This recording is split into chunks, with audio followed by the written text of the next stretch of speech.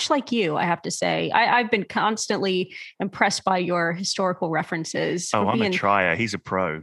No, that was good. How good to see him after so long, right? Yeah. He's always a calming influence as well. He's always great to have on set as well, because he is kind of like, I don't want to say like he's the dad of the group, because it's not, he's far too cool and young at heart, but he's kind of calming. He's kind of like got that about him.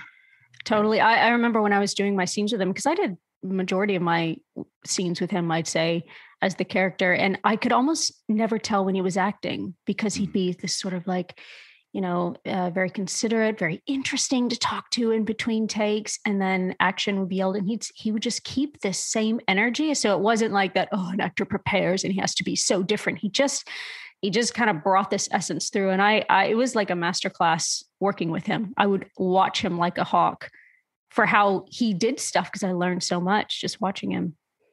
Yeah, I didn't get quite as much to do with him. I mean, Rollo was always kind of getting trampled on horses and getting kind of taken hostage by him, but I didn't get many scenes with him. But I did get to see him work a lot. I used to love I used to do that. I used to spy on all of you.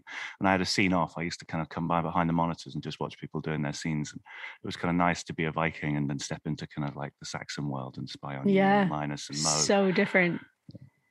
So different. And also, everyone always kind of talks about how all these ideas that Travis had, but Linus was the opposite. He was that kind of actor that I would try to be like, let's try this and let's cut this and choppy changey.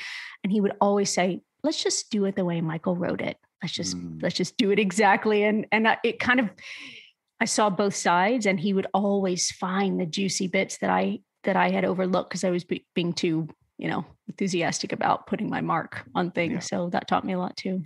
Well, guys, listen up. You've heard King Egbert himself, Linus Roache. That's our second Vikcast. It's a Viking thing.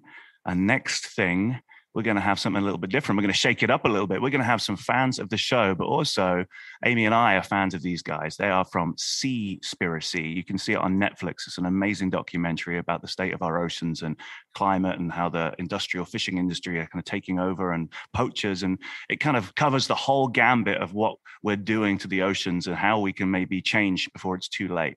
But we've got Ali Tabrizi, and he's coming on to talk about Seaspiracy on our next Vikcast.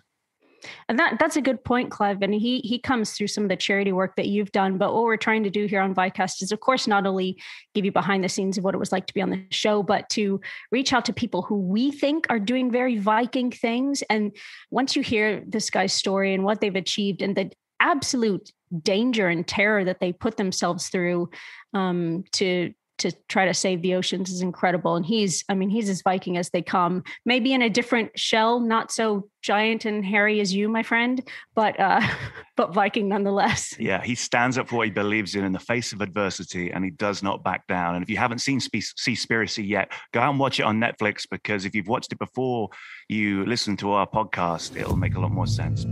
And thanks again for joining us. That was number 2. And we are so excited. We have so much more in store for you. Come visit us on our Instagram at Vikcast Official.